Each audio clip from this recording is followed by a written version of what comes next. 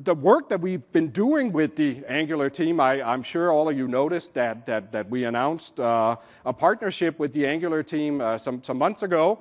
And rather than have me talk about why this partnership is wonderful, I thought I would bring up a couple of team members from the Angular team. So it's a big pleasure for me to introduce to you Brad Green and Misko Hevery from the Google Angular team, and they're going to talk a little bit about why they're using TypeScript. Welcome, guys. Good to see you. Misko. Yeah, there you go.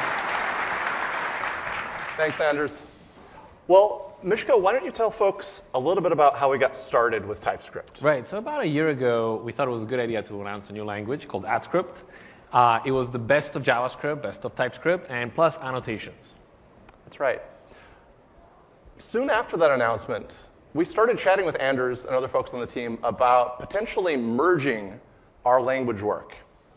Last March, we invited Jonathan from the TypeScript team to our main developers conference, where we announced that we had completely merged efforts and we would be replacing all of AdScript with TypeScript in our work for Angular 2. I couldn't be. Yeah. I am relieved that we don't have to deliver a framework and a language. Me too, man. Me too. All right, but as I remember, not too long ago, you weren't actually that big of a fan of types in JavaScript, right? That's true. You know, it's funny because I come from a Java background, and there's plenty of types in Java.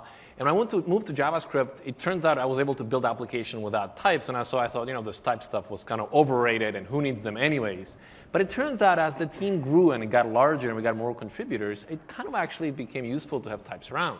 Yeah, well, tell folks why is that? So there's several reasons why that is. First of all, documentation. Types gives you names for things. You have a common vocabulary, common mental model, and just being able to refer to things is just a win-win for everybody.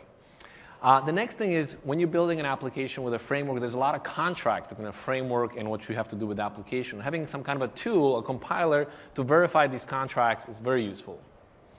Lastly, we're big fans of writing unit tests, and we write tests first and doing it everywhere. But we found that even with lots of due diligence and testing, we still found that type system would help find many issues that we didn't notice. And then the last point is having an IDE that can help us with completion and getting around the code and just finding out where things are declared is super useful. And this is extra useful for bringing people who are new to the project on board. That's right. So today, Angular 2 is built using TypeScript, not AdScript. The optional types allow us to build versions of Angular for folks who want to use TypeScript, but also folks who want to use tomorrow's version of JavaScript, ECMAScript 6, or today's version of JavaScript, ECMAScript 5. And we wouldn't be able to do it easily the other way around. So the type ecosystem is great, and we'd like to encourage web developers to build their libraries using types so that everybody could benefit. We're happy to talk about our experience doing this, so please come and chat with us afterwards. Right.